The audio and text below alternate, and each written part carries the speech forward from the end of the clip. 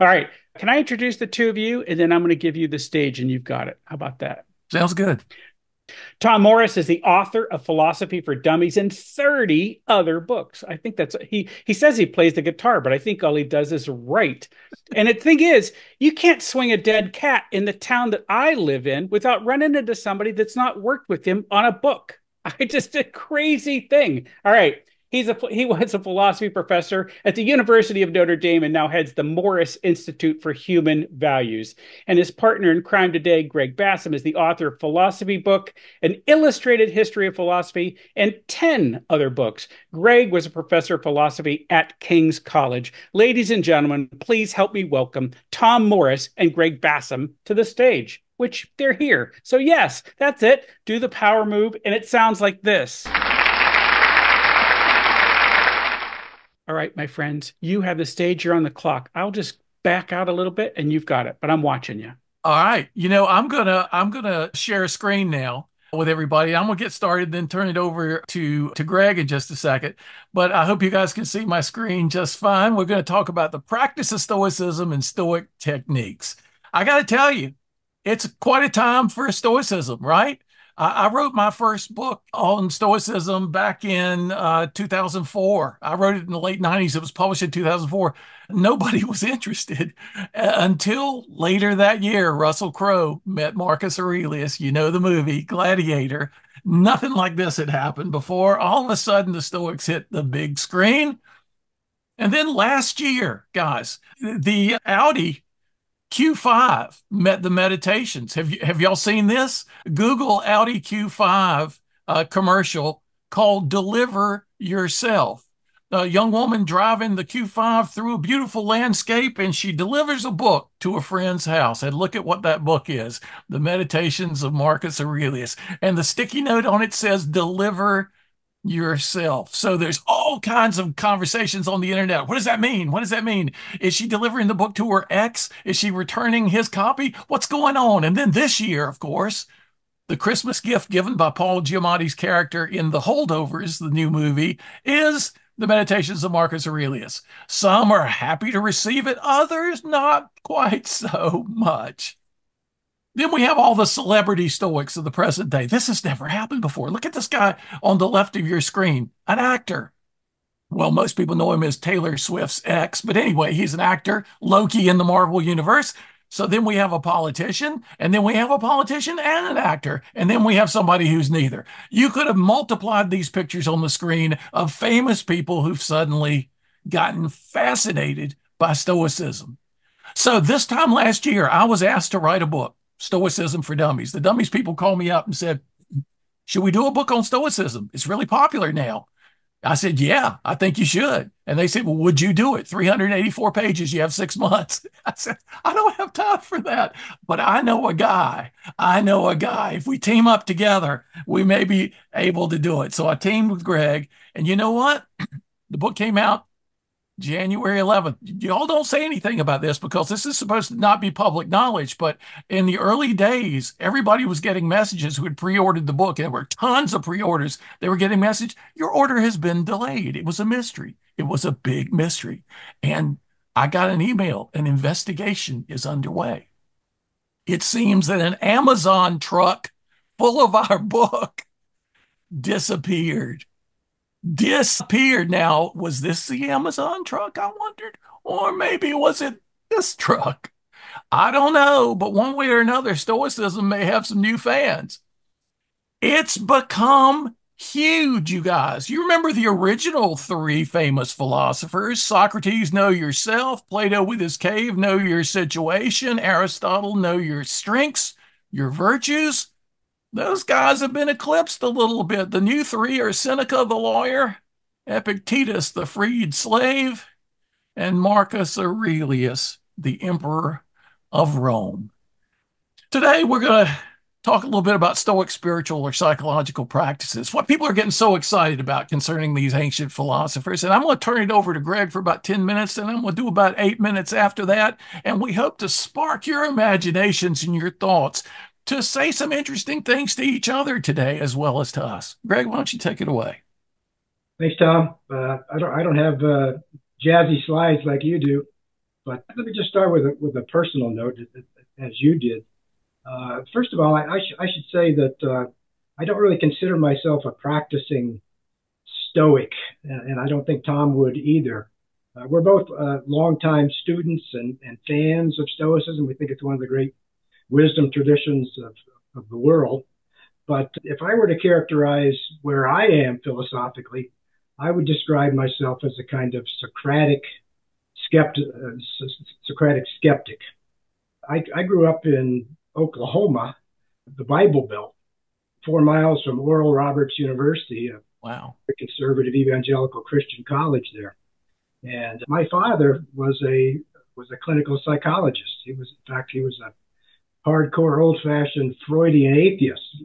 My mother was an English teacher, and she was a kind of a pantheist, a kind of pantheistic mystic who would go around saying things like, the world is just God playing hide and seek with himself.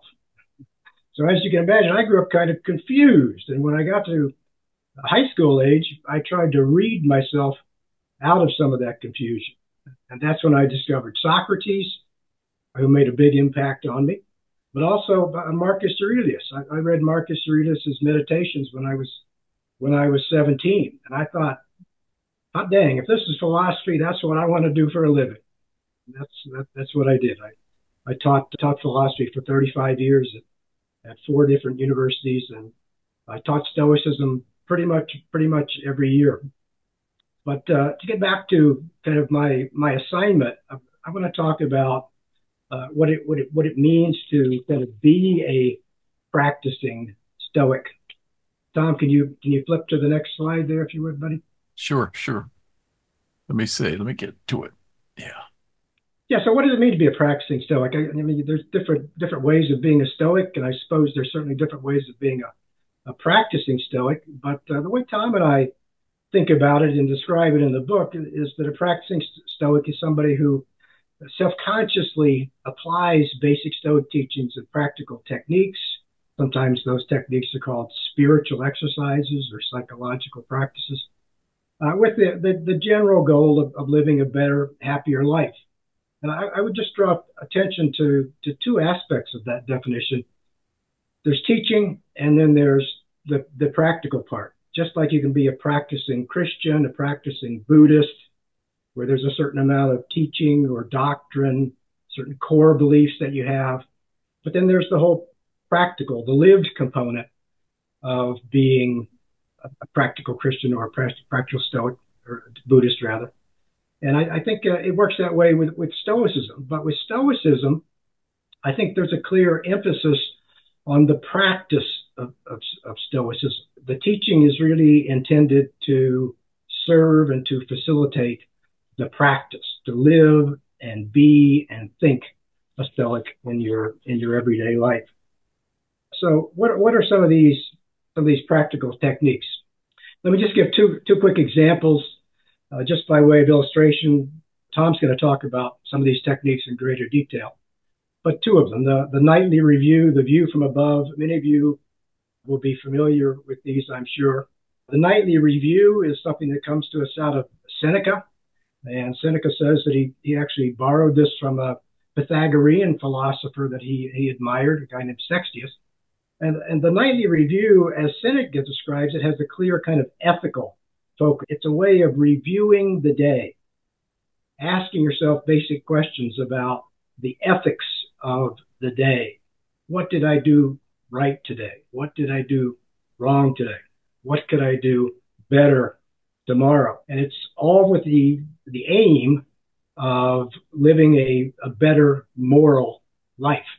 The view from above is a technique that the Stoics also borrowed from other philosophical traditions.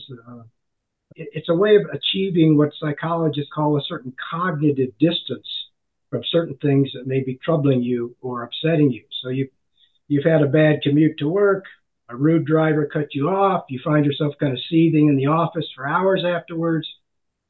What Stoics would recommend is you try and achieve a little bit of distance, a little bit of detachment from those negative kinds of feelings. Imagine yourself floating high into the sky and looking down on you sitting in your little cubicle in your office and asking yourself, is this going to matter next week? Is this going to matter in 1,000 years?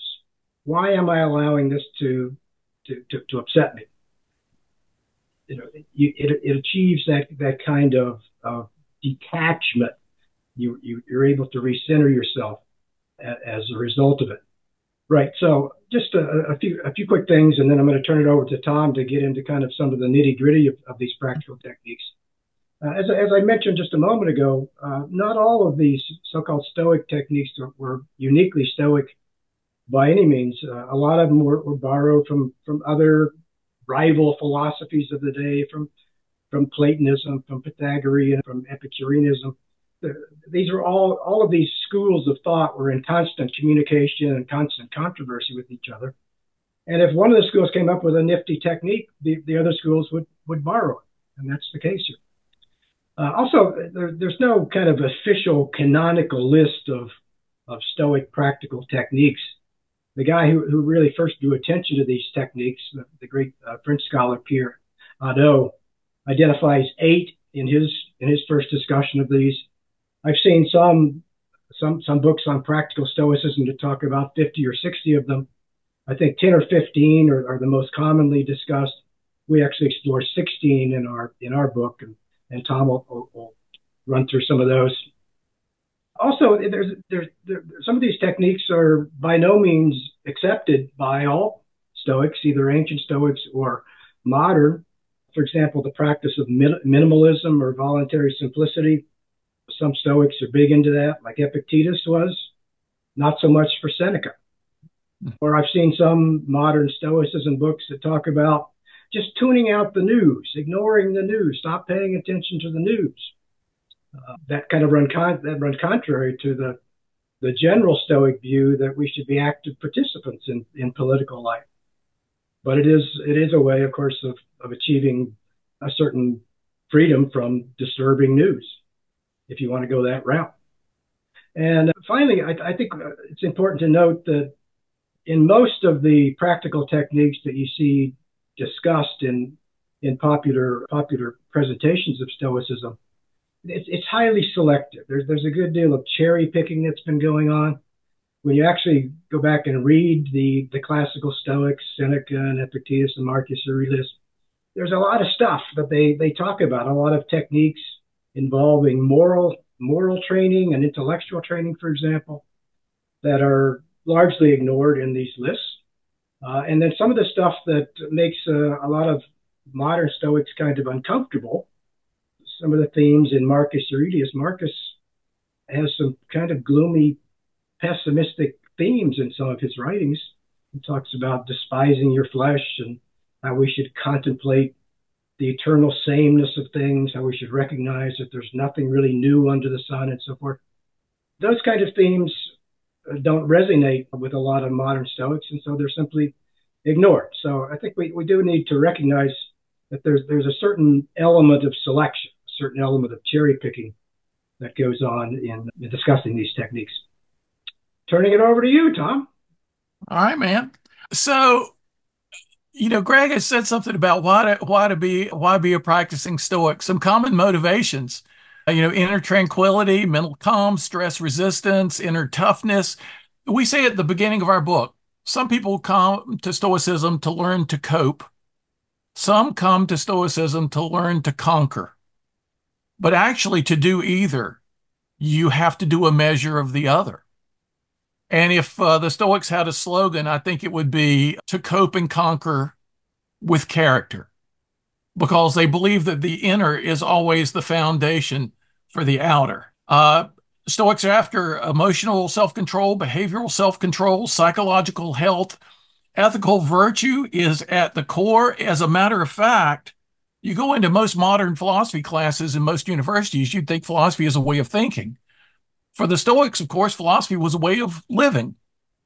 It also involved disciplining your thinking, but philosophy was a way of life. I reread the Iliad and the Odyssey a few years ago. I reread the Odyssey 4 times in 1 year in 3 different translations, the Iliad 2 times. The first 100 pages of the Odyssey, I never understood why they weren't really about Odysseus. They're about Telemachus, his son. Every stranger that comes to Ithaca, their island, their homeland, he asks him, have you seen my dad? Is my dad, Odysseus, dead or alive? Because Odysseus left when he was an infant. He hasn't seen his father. It's been almost 20 years. And Athena, who loves Odysseus, comes disguised as an old man. And like with any stranger, Telemachus comes up and says, do you know if my father is alive or dead? And she knows exactly where he is and that he is alive. He's making his way home. She knows the full truth. But instead of that, she's real cagey. She says, well, I think he is, but you really need to go see this old guy, Nestor, who lives far away, and it's going to be a dangerous voyage. And you really need to get a good ship and a good crew. And it's going to be an adventure, and it's a big risk, but you'll ask him and he'll know. But if he doesn't, there's this other guy. You can go, it's even harder to get to him, but he'll know for sure. She knows, and she's not just telling him what he wants to know. Why? Telemachus thinks he needs information. Athena knows he needs transformation. That's what Stoicism is all about. Not just providing information, but providing transformation. Now, the Stoics have all these techniques. They're mostly about how to keep your head when everybody else is losing theirs. So here's a picture of Marcus Aurelius before he learned enough of the techniques. This is from the Cleveland Museum, I think. There's some Stoic techniques we want to talk about this morning, and they're very important. They've had a big impact on me. I know they've had an impact on Greg. And we also say at the beginning of our book, Stoicism for Dummies, half of wisdom is about knowing what to embrace and what to release. Most people go around embracing things they should release and releasing things they should embrace. We get it all mixed up, and the Stoics want to advise us, want to guide us on how to get the embrace, release dynamic right in life, which will make things much simpler and will make us much calmer if we know what to let go of and what to hold tight to. Well, they have all these techniques. We talk about 16 in the book, and I'm just going to touch on them briefly here. Number one, live in the present moment. We have no control over the past. We have no control over the future. The present is all we have. Most of our worries come from the future. Most of our regrets and resentments come from the past. If we focus on the present, we'll avoid most of those. I see Joe's got his hand up. Let me run through a few more of these, Joe. I want to get to you for sure. Adopt the view from above that Greg just talked about, right? I just talked to an astronaut recently. I met a bunch of astronauts a few weeks ago. And there's this guy, Tom Mashburn, who's done more spacewalks than anybody else, more minutes outside the International Space Station. And he said, when he stands in the airlock, slipping into his suit, he said, there is a moment of terror and dread before the hatch opens and he goes into the great beyond. But he uses his training, he focuses his mind, and he said the hardest thing for an astronaut doing a spacewalk, it's great to look at the Earth from the window, but when you're out there, to turn around from the space station and look at the Earth, he said it's a scary thing, and it puts into perspective everything else. The night that Ukraine was attacked, they saw the bombs exploding in Ukraine, the fires over Ukraine from the International Space Station. Number three, look at the situation objectively. This great dinner I'm having to pay so much money for, it's just a dead bird. It's just, wine is just grape juice.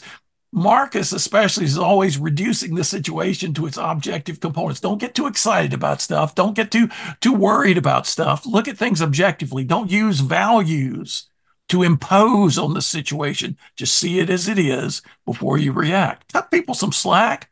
Hardly anybody wants to offend you, wants to insult you. Yeah, they're jerks in the world, but they're hurting themselves, not you, unless you give them that power.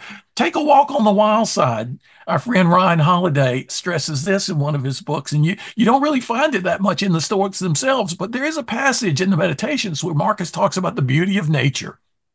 He obviously took walks in nature. He obviously appreciated nature.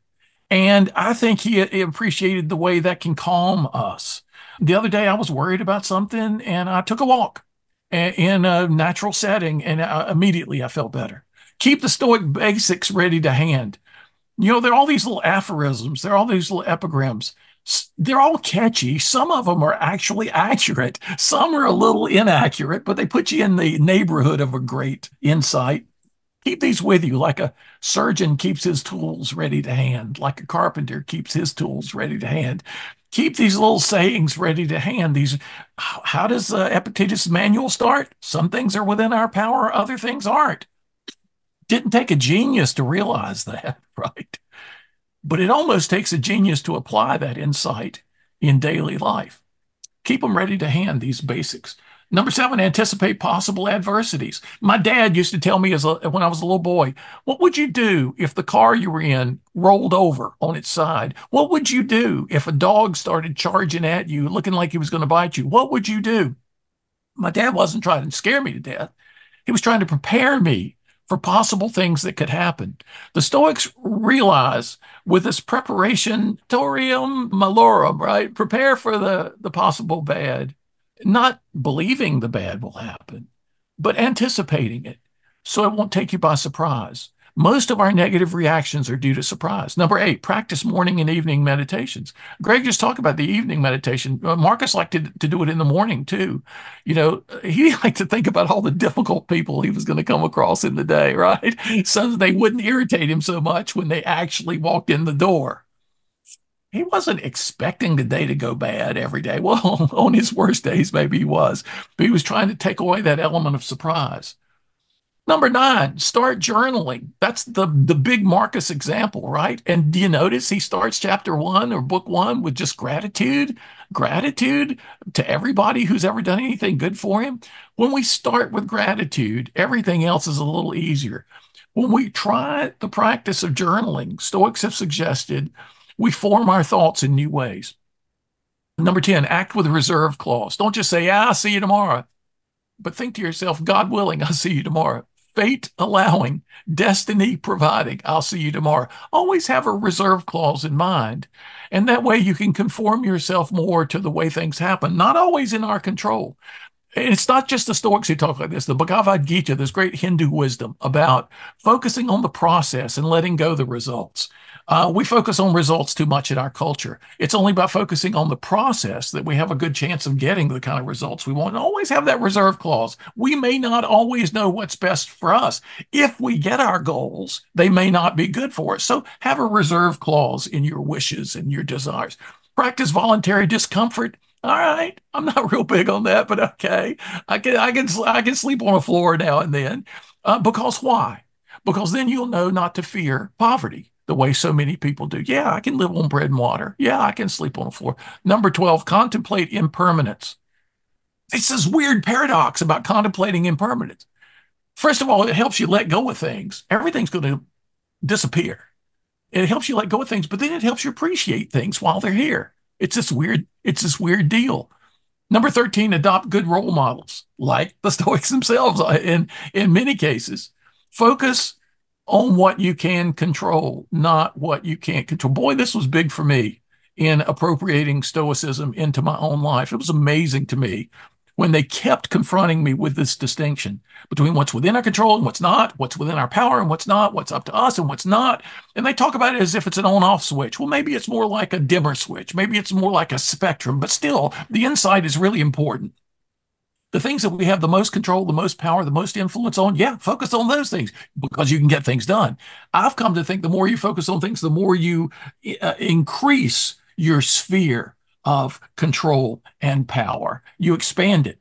Curb your desires for externals. We care too much about external things. It's the internals that matter the most. And number 16, one of our questions is going to be on this. Practice amor fati, a term only used later for not just accepting what happens in the world around us, but actually embracing what happens in the world around us. Some of them say love everything that happens. Do we have to go that far? That's going to be one of our questions today. That's my time for now. Oh, yeah, I forgot the final technique. I can't forget this. Find yourself a good book and do some reading.